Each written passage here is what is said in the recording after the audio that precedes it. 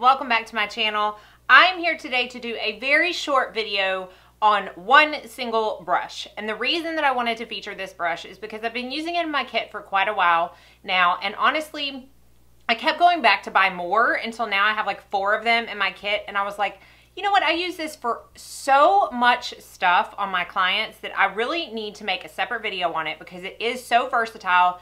It is relatively inexpensive for the amount of things that you can do with the brush. So I really wanted to make a whole video on it. I didn't want to like feature it in my favorite face brushes or my favorite eye brushes because it deserves a feature of its own, and I would honestly have too much to say about this one brush to put it in with other brushes, and then the video will be like 45 minutes long. So I am talking about the Senna Cosmetics Feather 15 brush. Okay, so this is it right here.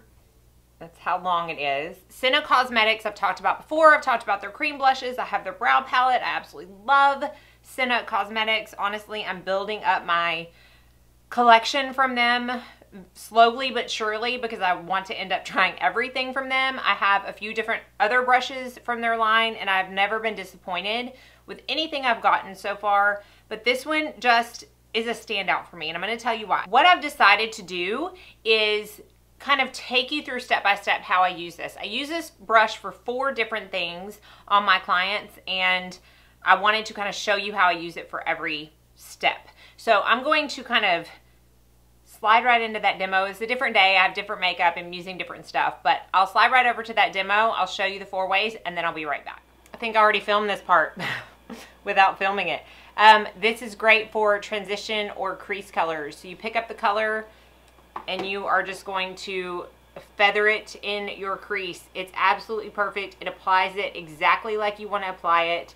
Sometimes when I use other brushes, I have to go back in with another like brush with no product to kind of like buff out any harsh edges in my crease color.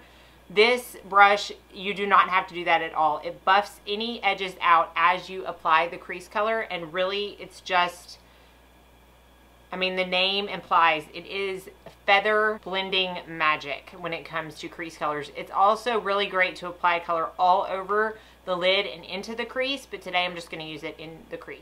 This is also the perfect size and density, in my opinion, to set your under eyes. It fits right in your socket to where you really don't have to go over it but once or twice with the powder. And it's not so dense that it's going to deposit like a ton of powder, but it's dense enough to where, like I said, you don't have to go over it like 4 times to get actual product on your under eyes. And I don't feel like much stays in the bristles, so that's wonderful too. So that's another way I love to use this brush. Now at this point in time, if you are a contour person, you could totally use this brush for contour. I know it looks super small, but again, it's where the feathering aspect comes in. So you would put a little, I don't really contour, so I'm not going to do it. And I don't even have contour products upstairs. They're in my kit. But you put some product on the brush and you start back here, and you see how I'm like going like this? It's kind of like you're working in your crease, but you're doing it under your cheekbone. It will feather out the most beautiful, perfect contour. And if you do the contour first and then go over it with the bronzer, with like a bronzing brush, honestly, it's perfection. Another great way to use. And finally, I love this brush to highlight. So I'm gonna take a little bit of the highlighter I'm using today, put it on the brush, tap it off, and sweep across my cheek. I don't know what it is, but fluffier brushes, especially like quote unquote eye brushes, just, ugh. And the reason I like this so much is that if you've noticed, you may not, but I've gone into the pan a couple times, which, you know, some people might think that's too big of a pain to do, but honestly, that means that you can build this up, and that even if you're using a really intense highlight, which this is the MUA Citrine, that even if you're using a really intense highlight, it doesn't matter upon first application. It's not going to be that intense because this is such a perfectly fluffed brush. So it just applies it perfectly, and it's a great size to go on your Cupid's bow and on your nose if you prefer to do that. So honestly, Very, very multifunction.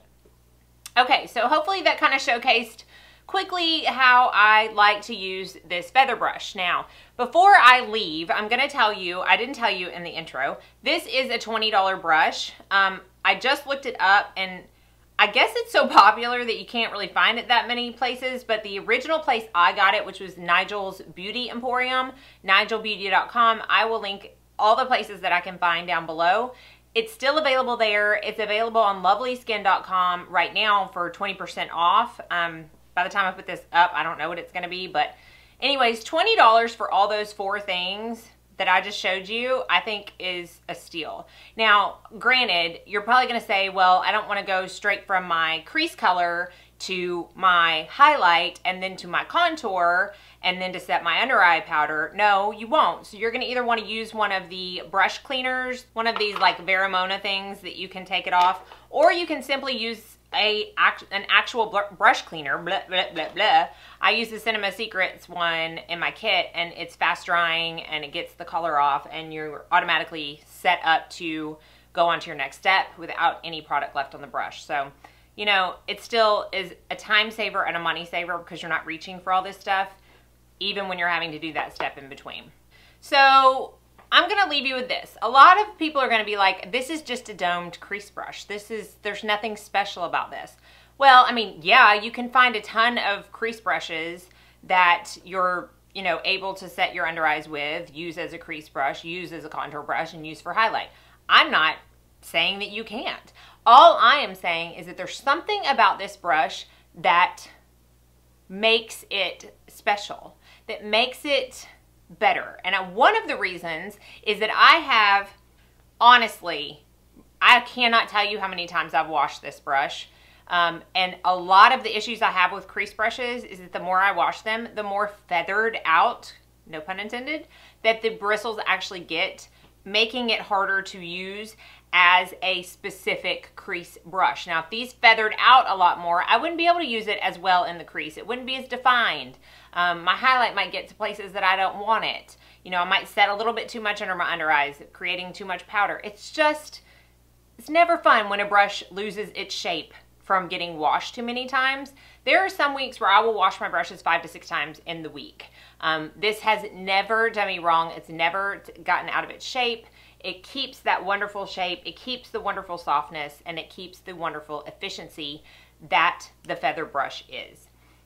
That's probably my main reason I love it. That and the fact that it's soft and the fact that it just really performs beautifully. So I just wanted to come on here and make a quick video because I thought it deserved some screen time on YouTube because this is such a beautiful brush. So again, I will link all the places that you can get Senna Cosmetics down below, or at least this brush. You can get Senna a lot of other places, but I just can't find this brush everywhere. I'll link it down below. Thank you so much for watching. I hope that you enjoyed this type of video, little impromptu, come on and tell you about some of my absolute favorite things all by themselves in their own video. If you haven't subscribed, be sure and do so you don't miss out on any future videos. I really appreciate you watching, and as always, I hope you all have a very blessed day.